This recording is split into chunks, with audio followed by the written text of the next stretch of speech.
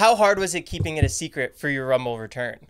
Well, it wasn't hard because they didn't tell me until like 2 days before. 2 days before? Yes. Yes, so it was not hard at all because I didn't have time to tell anyone. Did you even prep? Like, No. And thank God I am a gear hoarder. I have so many new sets of gear waiting at all times. So I picked a set and I went to work. That's how simple it was. I mean, it's crazy. How do you pick your gear for this year's Rumble? So this year's Rumble was a little bit different. I had a couple of options, but I narrowed it down to rainbow or plain white. And the thing about the Rumble is that every year there's always one color that people think is going to be really unique, and it ends up being like the color. People as in the fans? No, the wrestlers. So you end up, one year it was like 5 girls wearing white. This year it was a lot of girls wearing red. Last year it was a lot of girls wearing neon rainbow colors. So you just never know. So I like to be prepared now and have 2 sets, if not 3. So going into it, I actually decided I'm going to send the locker room a text and we can all put our colors in, and that way we have an idea of, okay, if everyone's wearing blue this year, people can kind of like get other gear made.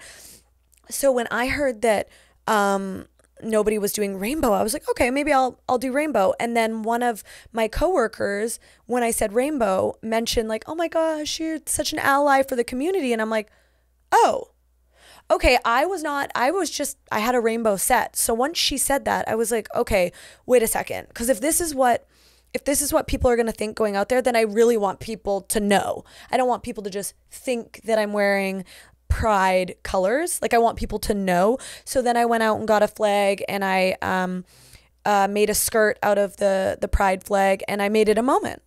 And I think, making it a moment in Florida made it really a moment. How important is that branding for people to know exactly what you're doing when you come out there? For me, it's very important. Like, I don't want anything I do to be wishy-washy. I want people to know this is why I did it. This is who I support.